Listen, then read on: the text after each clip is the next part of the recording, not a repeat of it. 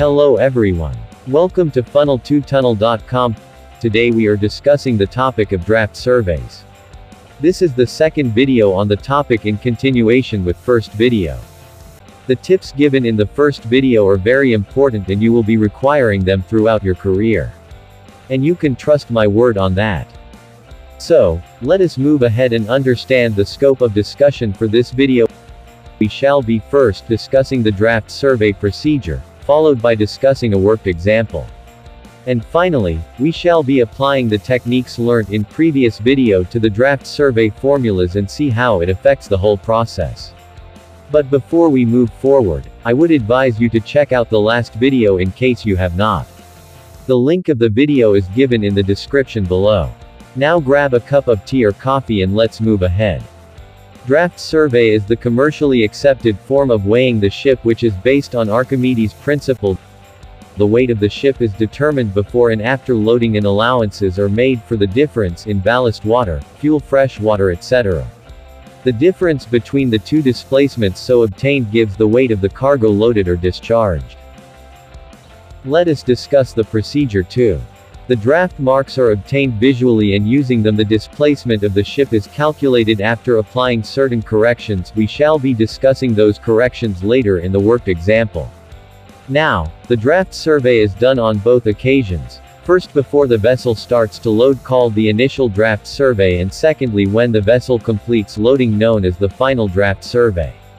The difference between the net displacements obtained at initial and final draft survey gives the amount of cargo loaded. Same procedure applies when the vessel reaches discharge port. Let us know about initial draft survey. At initial draft survey, the ship is empty and weight of an empty ship has three components, namely light weight of the ship which is fixed, stores and spares collectively known as constant which considered as fixed, and ballast, fuel, fresh water, etc. which is changeable. So the net displacement of the vessel at loading port is equal to light ship plus stores. On the other hand, weight of a loaded ship has four components: light weight of the ship which is fixed, stores and spares collectively known as constant which is considered to be fixed, ballast, fuel, fresh water, etc. which are changeable, and finally the cargo loaded which is fixed. Now the loaded net displacement is equal to light ship plus stores plus cargo. Therefore, we can simply say that the weight of the loaded cargo is the difference between net displacements obtained on two occasions. Let us now discuss a worked example. Chief officer has obtained the forward, mid and aft drafts as shown on your screen. Both port and starboard side marks are given. Mean drafts are calculated as shown by taking average of both side drafts for forward, midship and aft drafts. Let us calculate the apparent trim by subtracting the mean aft draft from mean forward draft. We need to apply a correction to these mean drafts. In order to obtain the drafts at perpendiculars, the correction is calculated as following.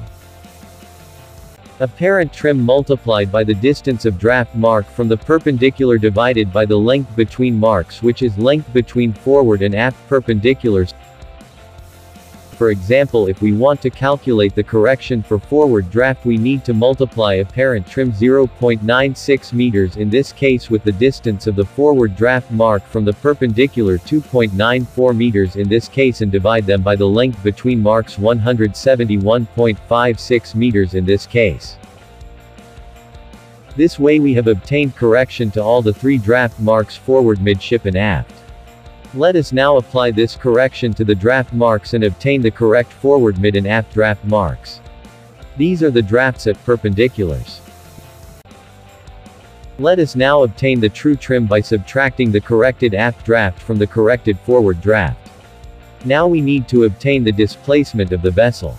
But for doing so we should know the hydrostatic draft of the vessel.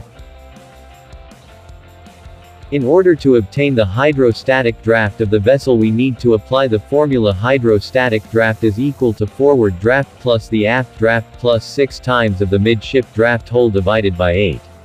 In this formula you may notice that the quarter mean draft or the hydrostatic involves 6 times of the midship. So you can well imagine the importance of correctly observing the midship draft. Many draft surveyors try to manipulate the midship draft when they are noting them. Be cautious to this. Once you have the hydrostatic draft, you can use the stability booklet to obtain the hydrostatic data as shown in the table. You might need to interpolate the data for your draft as shown, however on most of the draft survey programs this is automatically extracted. So once you have the displacement of the vessel in salt water, we need to apply few corrections to it in order to arrive at the net displacement we require. The first correction is called first trim correction or the layer correction. This is obtained by multiplying trim in centimeters with LCF and TPC and whole thing divided by the LBP. LCF is measured in meters starting from amidships. If LCF and trim are in same direction, the correction is positive. When they both are in opposite direction, the correction is negative. The second correction is called the second trim correction or Nemoto correction. Formula for which is square of the trim multiplied by 50 multiplied by difference of MCTC. This correction is always positive and added. The third correction is called list correction or heel correction. This correction is always positive. In this example it is not applied. The fourth correction is the density correction and applies when the ship is floating in water with density other than 1.025. So we have obtained the true displacement of the ship for density of 1.0185. Once we have the true displacement, we can deduct the deductibles such as fuel, fresh water, ballast water, etc. and obtain the net displacement.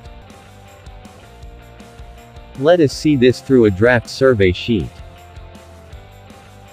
If you can see in the initial draft survey column, the liquid's quantity of 502.70 is subtracted from the actual displacement and net displacement is obtained. Similarly, in the final draft survey the liquids are subtracted from the actual displacement and net displacement is obtained. Also, you can see the difference between both displacements gives you the cargo loaded figure. Additionally, you can also see the different corrections applied in order to arrive at the actual displacements in both cases of initial and final draft survey.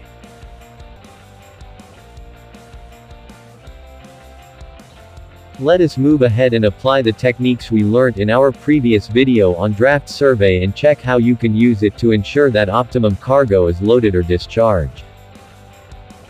So as per our previous video, our aim at loading port should be to obtain slightly more constant at initial draft survey and slightly less cargo at final draft survey.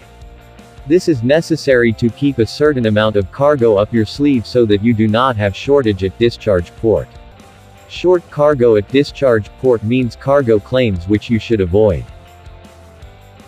Now to get more constant during initial draft survey you should read draft slightly more than actual or show ballast slightly less than actual or show water density slightly more than actual. You notice in all the three cases you will have slightly higher net displacement which in final survey would result in saving some amount of cargo up your sleeve. Similar cases with final draft survey. To get less cargo during final draft survey you should read draft slightly less than actual or show ballast slightly more than actual or show water density slightly less than actual. If you see, all three of above directly reduces the final net displacement slightly which again would result in saving certain amount of cargo up your sleeve. This theory can similarly be applied to discharge port situation in reverse. Do check it out on your end and let me know in comment section what you think. Alright, this was it. I hope you have enjoyed this video and will be more confident in carrying out the draft surveys next time. Question and answers portal is now active on the website so you can submit your questions directly on the website for faster resolution. This portal would help us to interact, ask our doubts and share our knowledge and benefit the maritime community as a whole. Thank you so much for watching the video. Have a great day.